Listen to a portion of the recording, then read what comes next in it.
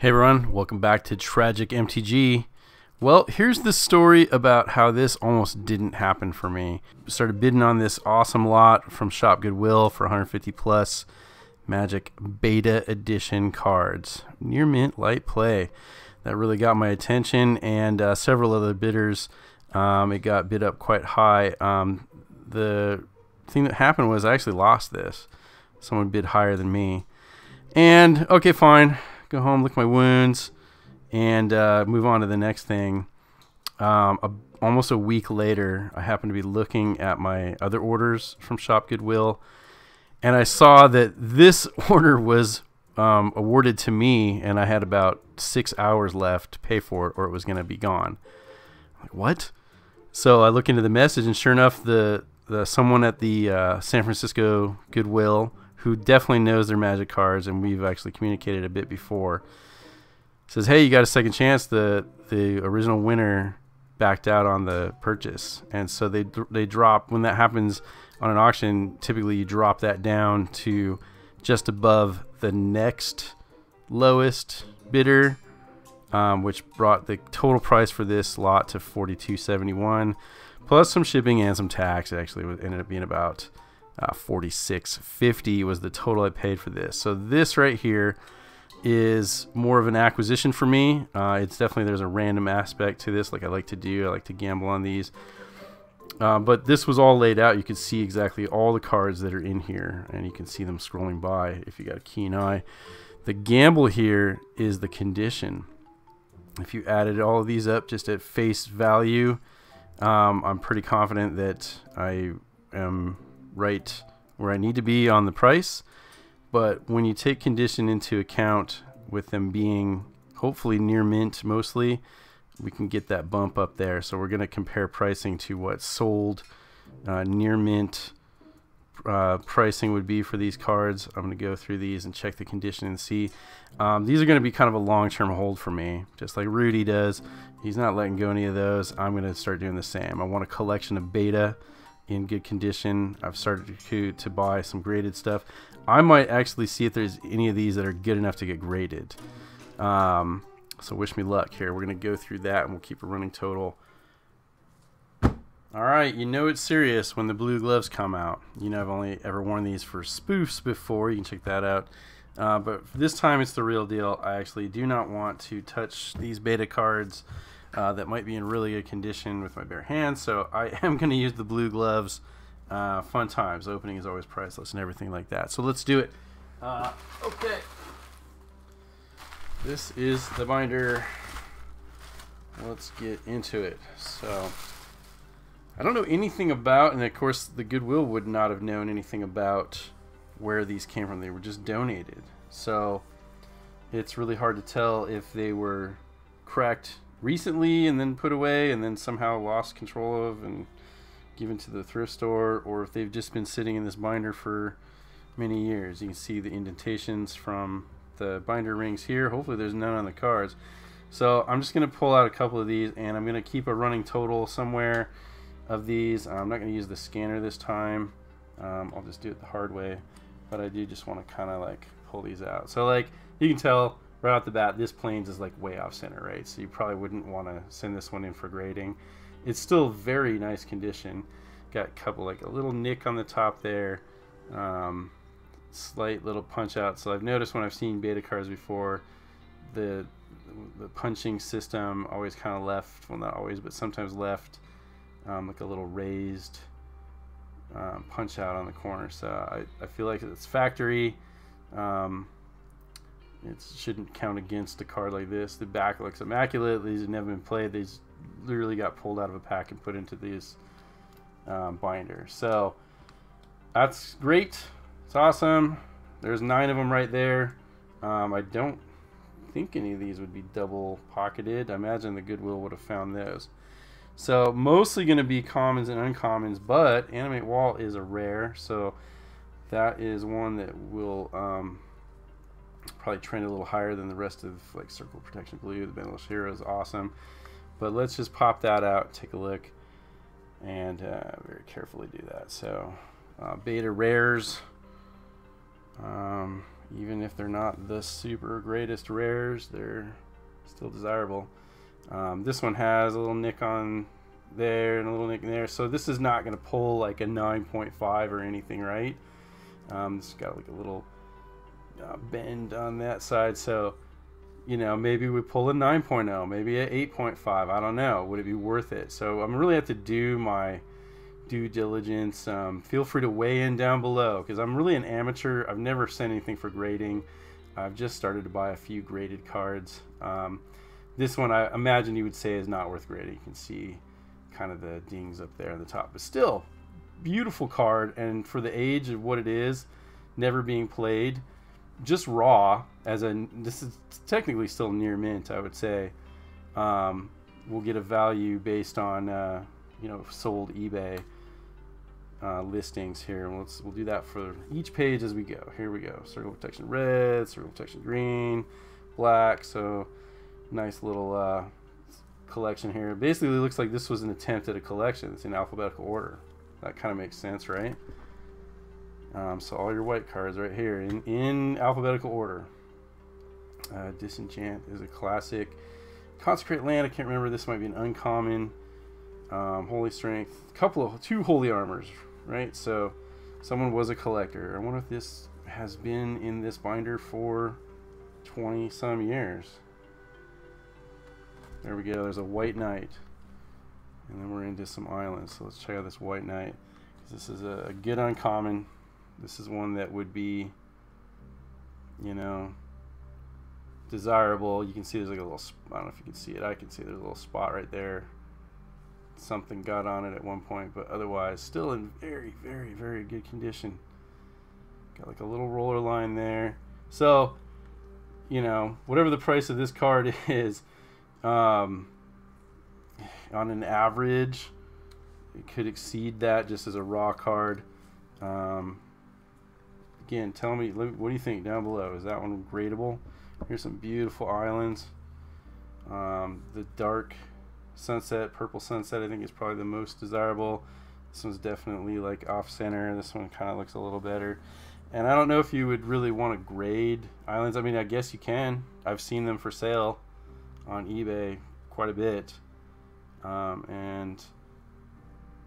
heard speculation that someday even just raw ungraded ones like these could be worth $100 each at some point. And if that's the case, then I'll definitely be hanging on to these till that time frame. Currently, they're worth about that. Air Elemental, I cannot remember if that's an uncommon or not, but again, these are all unplayed, near mint. Got a couple of blue Elemental Blasts, got a Creature Bond, two Creature Bonds, Flight, Invisibility, Jump, a couple of Life Taps. I want to say Invisibility is an uncommon, but I'm not positive. There we go. So a couple of Phantasmal Terrains, Psychic Venom. So let's see, this Steel Artifact is very, very nice condition. It does just have some minor little nicks there, and one down here. So again, this one would probably not pull a 9.5, right? I think the centering's off. I'm no good at looking at it. I've always seen Dan hold them upside down like that. So feel free. Tell me what I'm missing down below. Got some swamps. There we go. So this is a card here that I was actually considering buying slabbed. I really am interested in like the classic art cards from beta that, you know, when I was first getting into this game many years ago, about Stronghold era, you'd look at the price guide and you see, oh man, some of these cards are worth a bit. But in addition to that, just some of the artwork's just classic. This is one I would consider a classic. Bog Wraith is a classic. I'm interested in collecting the classic ones. I'm at this point, a beta Black Lotus is out of my reach. The Moxes are out of my reach. So last year I bought a PSA 9, I'm sorry, BGS 9 Time Vault before the prices went really crazy. And I also got a Nightmare, which is another one that I consider to be very classic art. This is one of my favorite cards of all time, just art-wise. So I was very lucky to pick those up before they essentially have doubled in price since then. And like I said, the other big cards, the Power Nines, they're really out of my reach. So I'm mainly interested in collecting kind of the lower end commons and uncommons that I find to be classic. So there should be a Llanowar Elves in there, stuff like that. So I'll call them out as I see them. Again, the Bog Wraith, really nice. Frozen Shade, another one that I would say is classic art. And some other nice commons here. Paralyze, Howl from Beyond, Simulacrum, classic. There we go, Sinkhole. So as far as commons go, that's one of the better ones. It's probably not on Lightning Bolt level, but it's pretty nice. So it's got like a little bit of white marks up in the top left quadrant there. Those almost look like printing defects. They do not look like some kind of out. There is like a little chippy on the bottom. So again, not gradable, but just still raw. Would still go for quite a bit. We got Terror, got the original Unholy Strength artwork, and now into the mountains.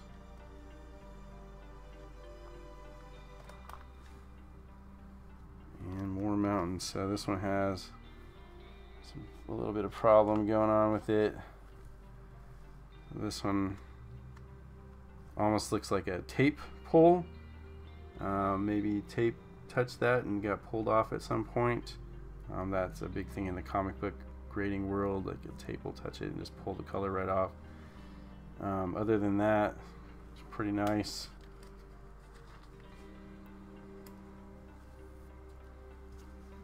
Burrowing, definitely a lower end common. Disintegrate, Warriors. False Orders is, I don't know if that's reserve list because it's a common, but I don't think it's ever been printed again. And it has, yeah, I don't know. Has it been printed again? I guess I'll have to look that up. Fireball, very classic. Red burn spell right there. And this one, yeah, bad centering right at the top, you can see. So it was, I think, extremely difficult to get, 10 centering, 9.5 centering. I imagine I've seen people talk about that anyway. That is a biggie. Gray Ogre. Got some red elemental blast. Look at the difference in the, like, the ink coloration between this red card and this red card, right? So the red elemental blasts, something with the border being much darker. Into some forests. Christopher Rush art on all of these forests, looks like. And just to double check, amazing condition.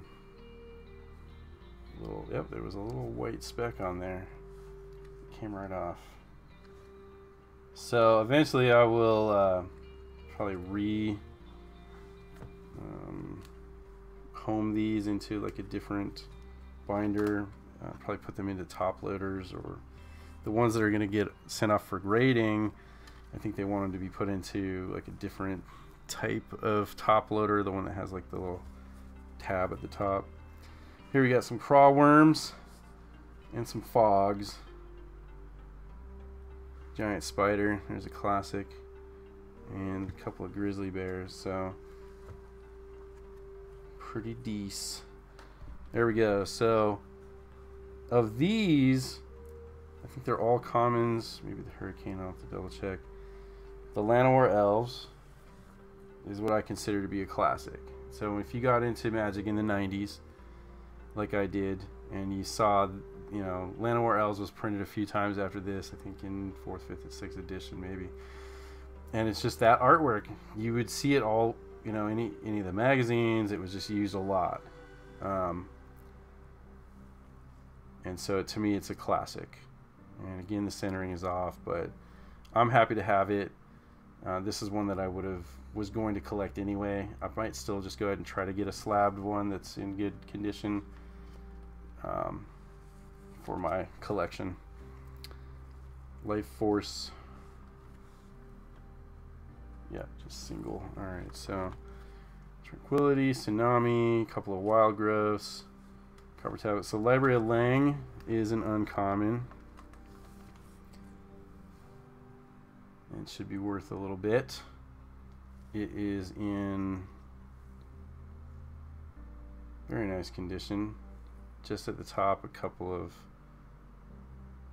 pretty minor little nicks. They're very minor. Good looking card right there.